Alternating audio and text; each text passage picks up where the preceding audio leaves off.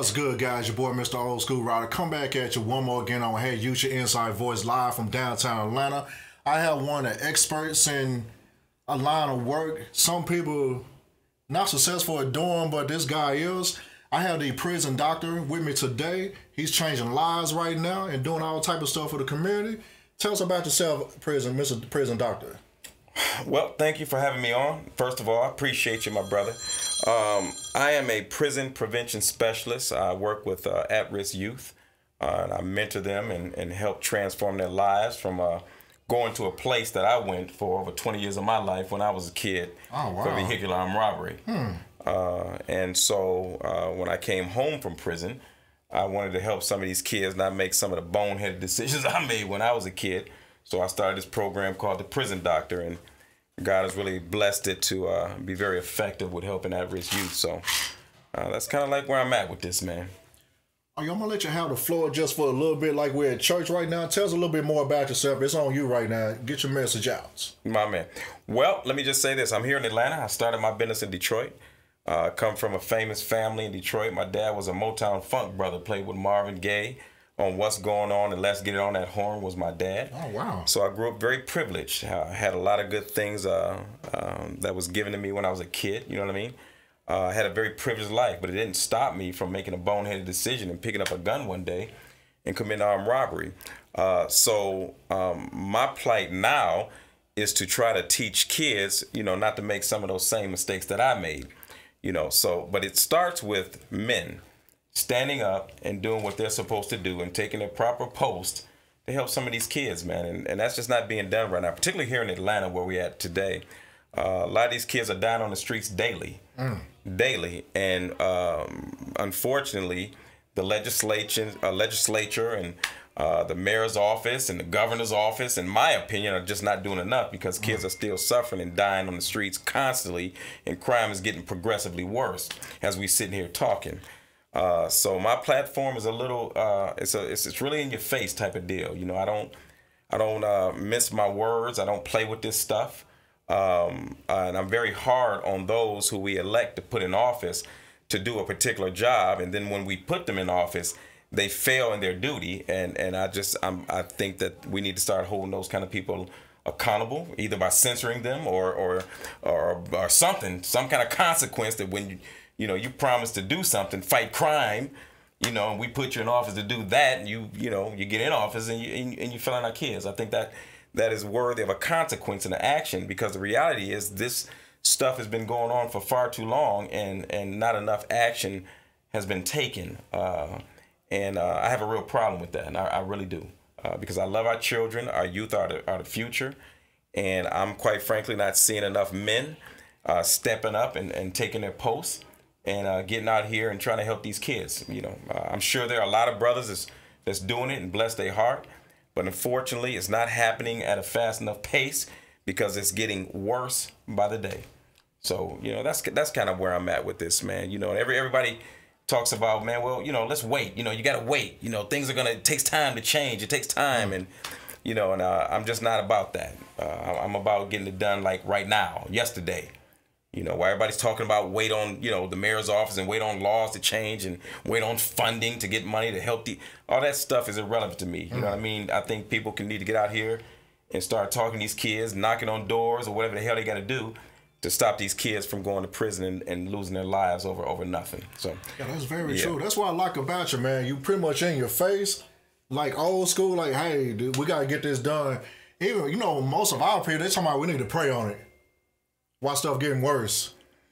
Yeah, I mean, you know, prayer is good. And prayer is absolutely needed. And matter of fact, the world needs more of it. And that's the reality, because the reality is that the part of the problem is that God has been taken out of the equation. I mean, that's one of the biggest components of what's going wrong with our kids, is because our parents don't talk God. You know, the schools don't even talk God no more. The churches, you know, are more about entertainment. You know, for most of the service, you know, you go in there, it's like a concert, you know what I mean, or a networking event. You know, it's not really talking about God and talking about the Word, you know, and things like that. And I think that's kind of the problem also, is the lack of spiritual connection with our children. You know, our children don't have no concept of God. You know, our children are not spoken to where they're hearing words like greater is he that is in you than he that is in the world. Words that inspire and uplift our kids. They're not hearing that. You know what they're hearing? What are they hearing? Tell They're hearing that women ain't nothing but B's and H's. They're hearing that get rich or die trying. These are the lyrics that they're hearing. See, like when I grew up, my dad was playing with Motown. You know, groups called themselves the Supremes, meaning the highest, the Miracles. You know, great names. Today, these groups, man, are calling themselves B's with problems and hoes with attitudes. Man. You know what I mean? And that's just reality. The lyrics it places materialism at a higher value than human life. You know what I mean? So and these are the things that's problematic in our community, man. You know, and I really go hard on the men and the mothers, you know, with some of the crap they're doing as far as with the Instagram crap. You know, that's a big problem. You know, you got mothers posting butt shots on Instagram, you know what I mean? And then checking their phone every 5 damn minutes for likes. You know, and kids are seeing their parents, you know, behave like this, man. You know, so and these things are problematic, man. It just is, man. So I place 90% of this on just poor parenting, man. Parenting. There you go. You know what I mean? Yeah, it's just poor parenting, man. Now, so parents be getting distracted, man. Yeah, no, absolutely. But life is set up like that. You know, this is why I'm more about taking away sometimes social media from kids, the phones and the games and the Xboxes and all this, because a lot of these things are distractions. You know what I mean? It distracts the kid, you know, from just using his own creative thinking. It distracts the kid from reading books that edify and shows him, you know, things that he needs to be doing, you know, as far as with his life or, you know, to better himself. We're so consumed up with Xbox and what's the damn game? The PlayStation and all this PS5. crap. Matter of fact, the fathers are more caught up with it than the damn kids. Ain't making no money off of it. Not making a dime. I mean, I understand if you was like an actual gamer online making money, they get paid, but they on there just trying to escape stuff. Right, exactly. Your kids over here doing all kind of whatever they doing. You know what they doing out there, doing everything. Right. Yeah. So it's out of control, man. Our society is really in a bad way right now. It's hurting. Our children are suffering and they're hurting. And no one is really giving no real solutions, man. And it's sad. And as a society of men and of adults, we should really be ashamed of ourselves. And that's real, man, because I don't think that we give the situation with our children and this crime the urgency that it deserves. You know what I mean? And I'm so sick of people telling me to wait. You know, just wait. Just be patient. Everybody's telling me, hey, Myron, prison doctor, just, you know, you got to be patient with this stuff. Change is going to come. Well, tell that to the mother, you know, who lost her son yesterday from a drive-by shooting. You know what I mean? Tell that to the elderly woman who got robbed last night. You know what I mean? Tell that to the young teenage girl who got raped while she was on her way to her friend's house and got raped by some clown in the alley. You know what I mean? Tell them to wait. You know, so when people say these things like, you know, give it time and let's wait, they're dying today. Every day these kids are dying. You know, so I'm not about this wait thing. Everything that I've done, bro, I've done without no help really, other than, you know, the people that support me, my board of directors. But I haven't had no big onslaught of support from the mayor's office or from funding departments throwing me all this damn money where I can get, you know, all this stuff. I haven't had that. I've saved damn near 1,000 children from potentially going to prison from Detroit and Atlanta in the past 10 years without a dime being given to me. You hear me? Man. Without a dime. Really? That's great. Go to the prison doctor. The prison doctor, DR, check it out.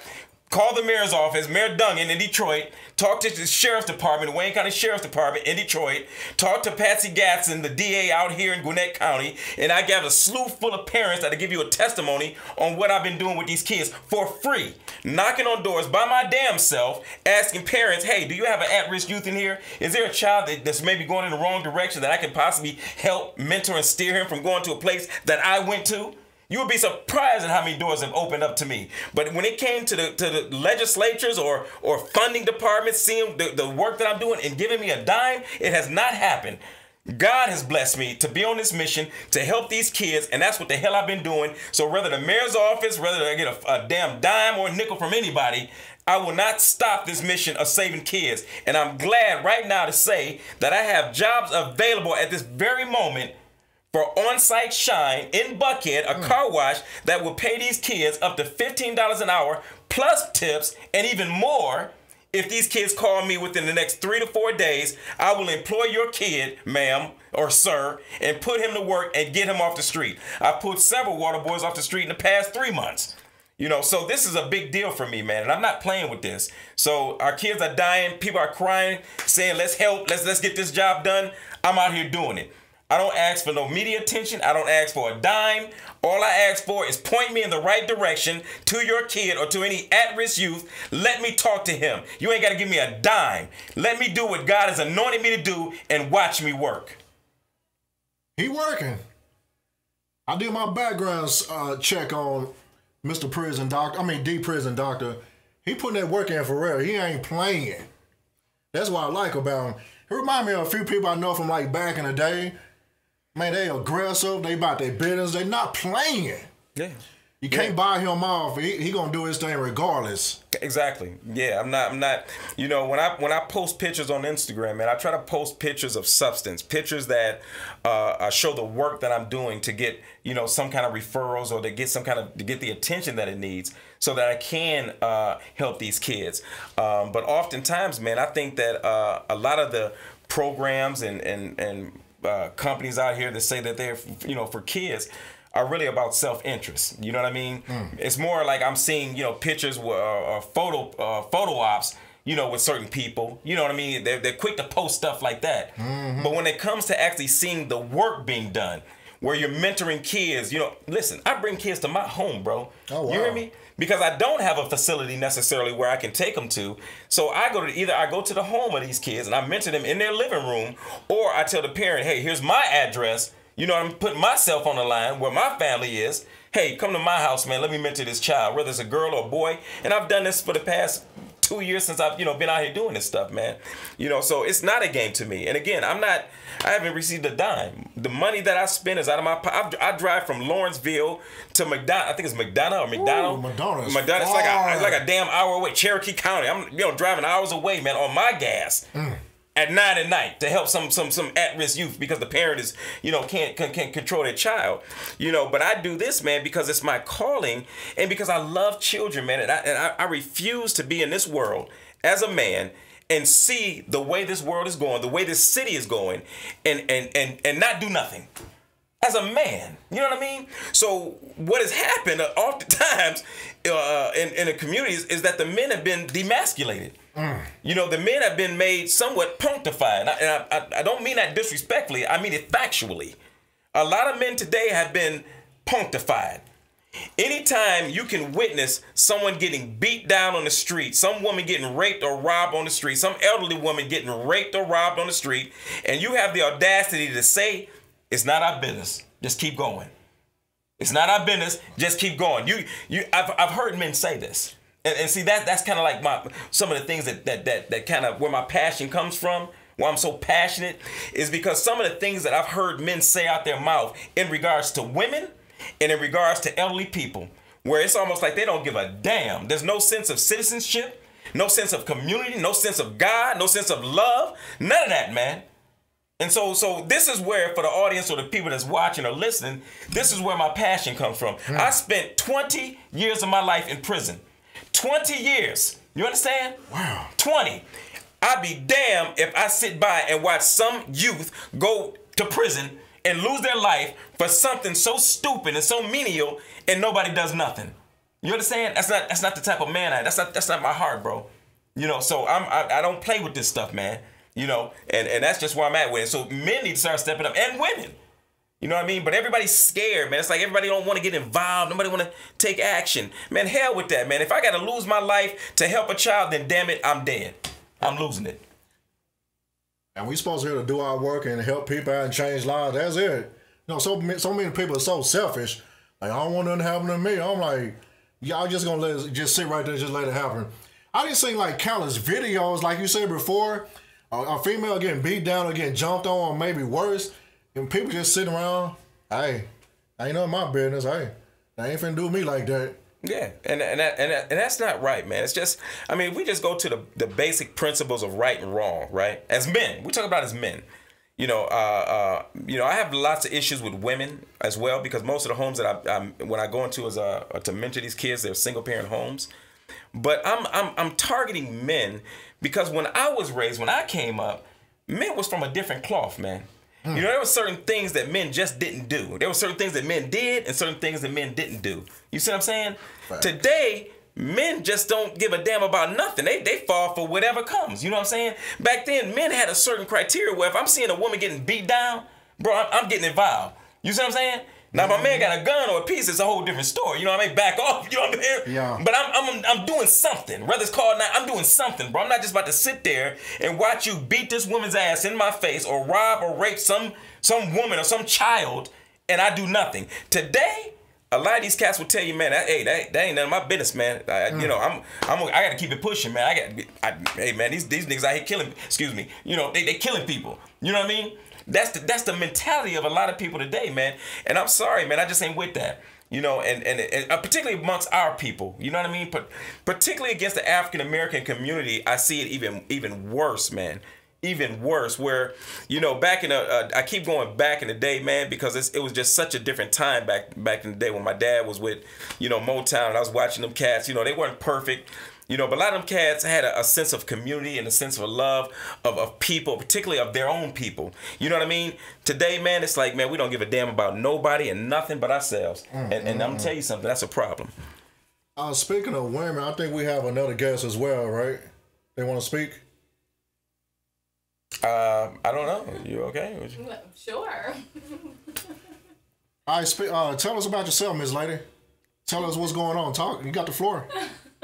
Well, my name is Michelle. I am Myron's fiance, and I've been supporting him in his journey and his efforts to save these kids and mentor them. And, I've been with him knocking on these doors, in certain neighborhoods, just he's real and raw with it, hey, do you have a kid here? He has his list, write your name down, taking phone numbers, and he's very passionate. All day I see him on the phone, and, I'm the other part to that. I'm handling his social media, I'm making flyers, I'm, reminding him to, hey, make sure you reach out to all these kids, and, just making sure he stays focused and stays on track and he's able to complete his goal, because this one thing I know is with men in general, if you guys don't complete what your will is, what your God's given will is something about you guys that'll just fall apart, kind of, for lack of better words. But when you have someone there supporting you, it makes all the difference. So that's my role in Myron's life. So I just make sure, he already is staying on track, but I just give him that extra push that he needs. But I'm on the day-to-day with him. I see everything that he does, and it's just great. It's great that he's using his story to inspire others and to help others, Yeah. That's very important. You gotta have support. You gotta have a system behind your team, and I love my team. I have a great board of directors that support me. I have a great strong following of people in Buckhead and Atlanta who are really behind me and actually sponsoring a fundraiser for me, actually coming up very, very soon in Buckhead. So I have a lot of support. A lot of people see what I'm doing. They see my passion. They see that I'm not out here trying to get money and play with people. I'm actually putting myself on the line. And one of the biggest things that I'm trying to do out here, man, is just stop this water boy thing. These kids are not all bad. All these kids are not bad. Some of them are out here just trying to earn a buck, man, to buy some shoes or to put some food on the table for their mama. But then you have a handful, man, that's victimizing people. They're robbing people and even murdered a couple of their own, kids. Man. Yeah, there's a couple of kids that lost their lives, selling water by rival, waterboyz, beefing with each other.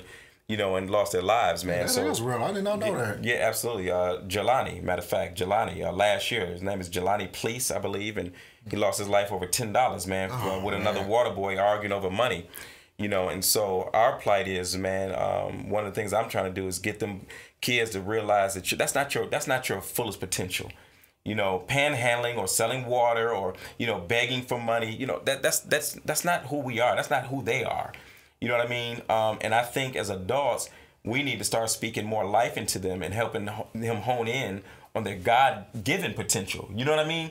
Because there's greater things inside those kids other than to be sitting on a corner or standing on the corner selling water, and doing stuff like that, man. That's not really who them kids are. They're better than that. They're more than that.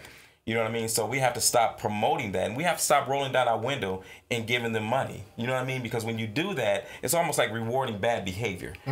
First of all, these kids ain't got a permit. It's against the law. These kids are risking their lives. Many of them are even missing school and skipping school to do this kind of stuff because they're making so much money.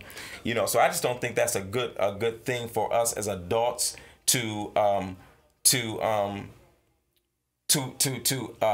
just allow that. You know what I mean? Or make like that's a cool thing or it's an okay thing to do for our kids. It's really not, man. Them kids need to be in school.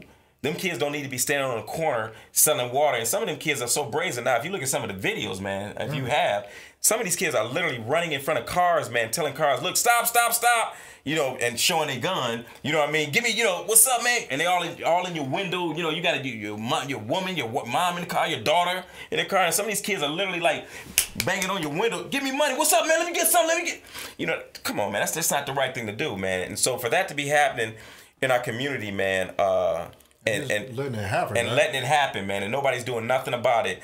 It's almost like the kids are like taking over. It's like the kids have become the parents. You know what I mean? Nobody's doing it. The mayor's office, the police, nobody's doing that. It's just like we're allowing this stuff to happen, and they know what these kids are doing. They know that these kids are out here banging on windows, robbing people, carrying guns, throwing up, all these, they know this. You know what I mean? So what are we gonna do, man? We men. We're adults. We're the ones who's supposed to be, kind of making sure this stuff goes right, man. And it's just out of control, bro. Yeah, we gotta put in proper things like you're doing right now. You're offering jobs. You said 30, right? 30 positions. Yeah, I have 30 positions right now that's available for any at-risk youth. So whoever is listening again, go to my Instagram, the Prison DR. Just spell out the Prison DR, pull up my Instagram, and you'll see the clip I put out on that. But it's a great job. These kids are gonna be they'll be getting mentored 3 days a week at the job site where they will be working after work. They will be getting mentored, and also education type of courses they'll be getting, and all kind of stuff. They'll be around all kind of positive influences, and it'll be a great environment. Also, it'll be an instructor there to be teaching them martial arts. I'm a black belt myself. I'm also a certified fitness instructor. So they'll be getting like all kind of like different like things that just kind of motivate them and incentivize them to want to stay on the right course. So I'm really, really proud of being able to offer these kids that. And you would think that would have gotten all kind of news coverage. You would think that right now that would be plastered all over WSB, Channel 2, Fox News, CBS, and whatever circuits y'all got out here. You would think that would be posted all over there. Oh my God, this guy has 30 jobs available that's paying up to $15 an hour and even more. These kids would potentially be walking out maybe $100 a day, just from working on cars, this particular shop anyway, because this is not just a car wash. It's like a high-end shop. Where they'll be doing detailing and all kind of stuff. Then they'll be getting job training where they can learn how to detail and wax cars and make even more money, man. You know what I mean? You would think that's like a big deal right now. Man, it's freaking crickets right now from the news media. And hopefully you gonna do what you gonna do anyway. It don't even matter. Word gonna come out. Word gonna get out. My man, eventually. You better know it. Yeah, because I answer to God. I don't answer to man. You also gonna say with those jobs being in that particular area, that's going to motivate some kids to do better in life. Like, you know what? If I work hard, I can maybe get this car or get this particular position. Absolutely. That's great motivation, be like in a good area. Mama, you are good at what you do, man. Now I see what, man, this is the man right here. Good questions, man. Good thinking. Yeah, but that's the truth, though, man. These jobs, man, is a big deal out here in Atlanta. I haven't heard of anybody yet that's been able to say, hey, look, I got 30 jobs for at-risk youth, put them to work right now today to make some good money, and then promote them where they can make more money to detail and waxing cars. These kids will be coming out with $500-$600 a week easy, and getting mentored, and getting educated, and getting job training. I don't know too many jobs out here in Atlanta right now that's saying that. So again, hi media, WSB and Channel 4 and Fox News. Yeah, I don't, whatever. Let's make it happen for the kids. Oh yeah, for the kids. We're getting close to the end right now. Whoo, wait, man, that's why we love the prison doctor. I like that fire. What are your final thoughts at this time? Get back connected to God. I think that's the key, baby. Get back connected to God, man. We are just out of control as men, as a society, as women. You know what I mean? It's just, I don't know what the hell's going on with these people, man. I don't know what to say. I'm sorry.